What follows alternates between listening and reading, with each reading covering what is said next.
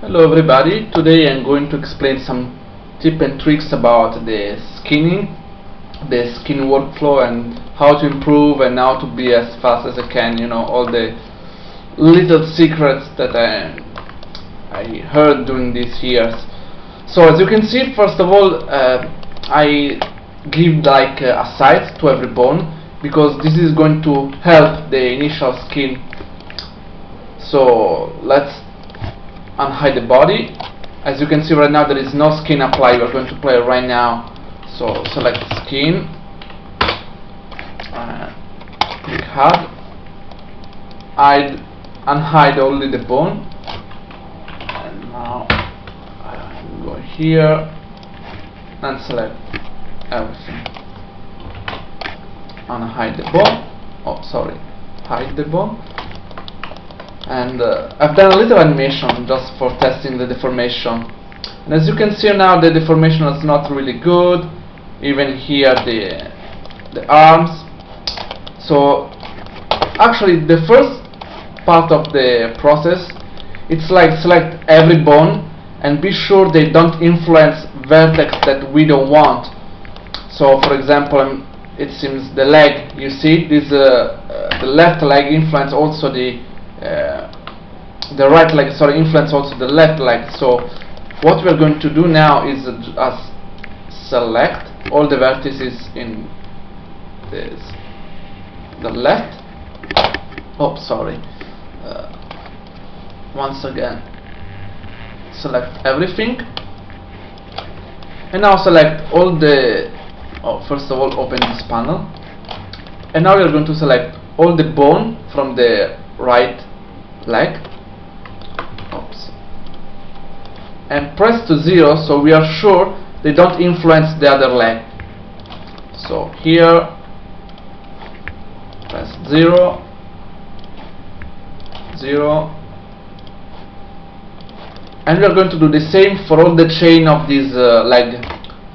Once we have done with this, we are going to do the opposite, because we also want that the left leg doesn't influence the right one. So once again, select all the vertex for the right leg,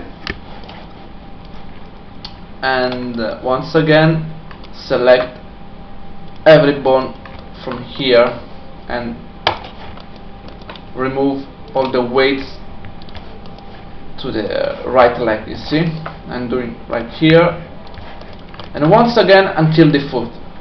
Okay, once we have done it even with the left leg, let's try to check. And now, as you can see, the deformation here is much better, because automatically the 3ds Max redistribute the weight of the vertex between each bone, once you remove it from the other leg. So of course you need some tweaking here, but this is like minor detail. So let's go back now and do the same for the hip, and from the spine, and so on. Okay, as you can see now, the spine influences a lot the upper chest and also the arms and the leg, and we don't want this. So let's go on pin weight, maybe a little bit more bigger, and for example for the we are going to remove this, especially this part. We don't really like it, it's too much for the lower spine, because usually one of the common mistakes is when the spine influence also the arm, because the location is really close. So once again here, all of this remove,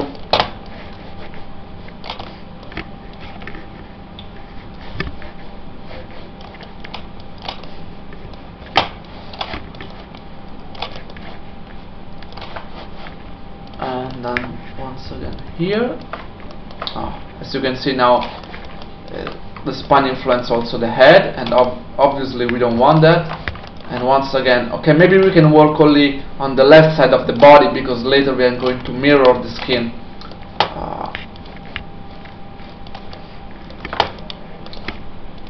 And again,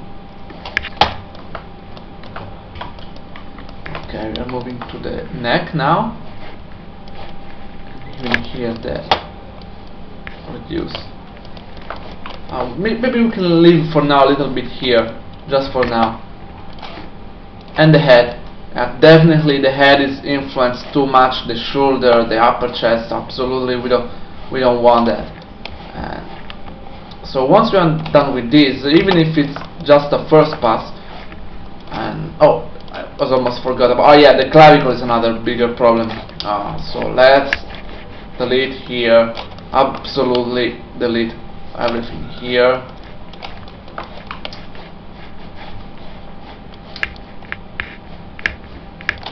And you know, and check always also the other clavicle, because when you're going to mirror, you know, the skin, if you left something behind, it can give problems when you mirror. Let's delete everything. Okay, and now we can refine just a little bit with the paint weight. Sorry. So let's make it a little bit smooth here.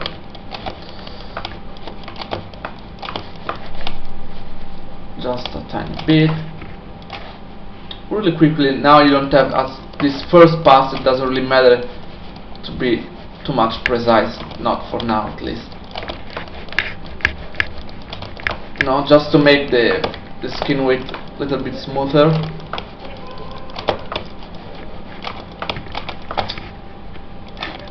And here, you see, paint here a little bit.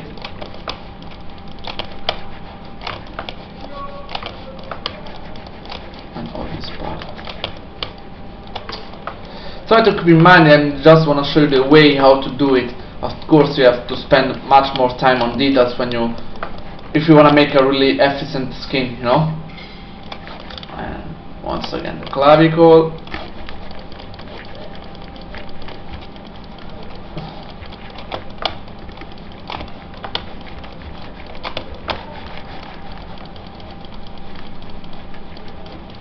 Smooth a little bit.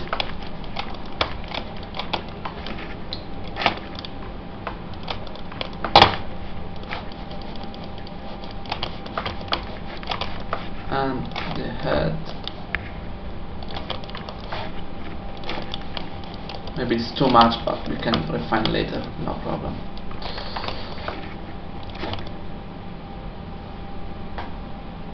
Okay, after you spend, I don't know, let's say 15-20 minutes about this first step, as you can see, the deformation is not so bad. Look at here, the arm, you know, it's not perfect of course, but as a first step I think it's really good, and you can get it. Okay, maybe here it's bad, but you can get it right really in 20 minutes, you know.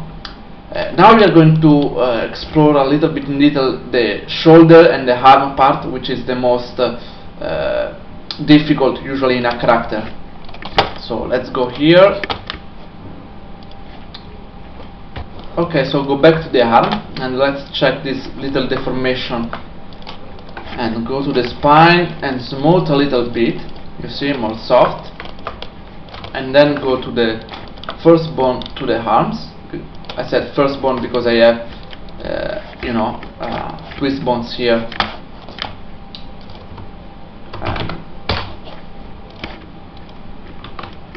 and decide how much improve.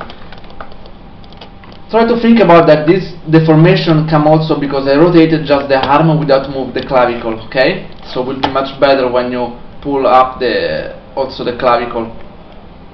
Okay, so let's see the clavicle now, and be sure you give a really good weight skin to the clavicle. I don't want to say this kind of vertex supposed to be almost, let's say, 90% from the clavicle bone, you know. So sometimes the better way is come back to the spine and remove, you know, the vertex.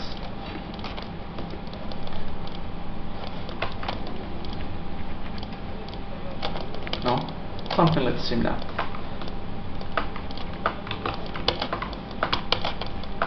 So always check the spine, the neck area, you know, and the head actually. So because if you pay attention about the bone structure, you can save a lot of time. Okay, once you've done with the shoulder and the arm and you spend enough time, let's go to the finger, that for some people can be a little bit tricky, you know, but actually it's pretty simple. Select all the vertex, all the hand, and give 100. So removing all the weights to the bone. So now select this bone here, the first bone of the finger. Select all the vertex, give just 1, and this other ring, select it, and let's go on 0.5. And now start to fix a little bit more. Here maybe, you know, 75. Here 1. I don't know, let's play around a little bit. You know, then do the same for this other joint, and select all this finger, or this ring, vertex, sorry. 100. Here this one 0.5, here 7, and here, you know, and now you have, and you can do it the same for all the joint, you know, of the finger, and you can do it really quickly. And once again, at the end, spend some time about refining, but in this way you can rig the whole finger in, I don't know, 20 minutes. Okay, so the last tip I want to give you is sometimes during production it can happen that even after you made the rig, you want to change something to the mesh. Let's say, for example, they want to add more polygon or optimize a little bit more the mesh, or whatever. If the changes are not so big, you can do it without lose your skin. Just go here on advanced parameters and uncheck always deform. So now if we come back on editable poly, say yes, and let's say, for example, we want to add here a couple of loop, you know, like ring, then connect, and once again, you know, we can do this without losing the skin, as you can see. Okay, you see, just keep the deformation and everything. And another thing, this can be really of course, after you've done with this, always check it back, this one.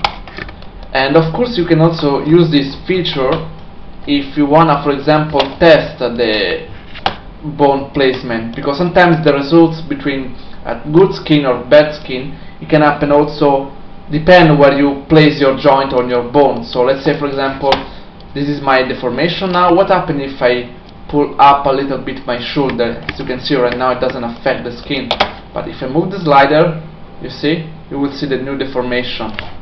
Or if I put it really low, you know, and you can make all the tests that you want. And I hope you enjoy. See you next time with the muscles.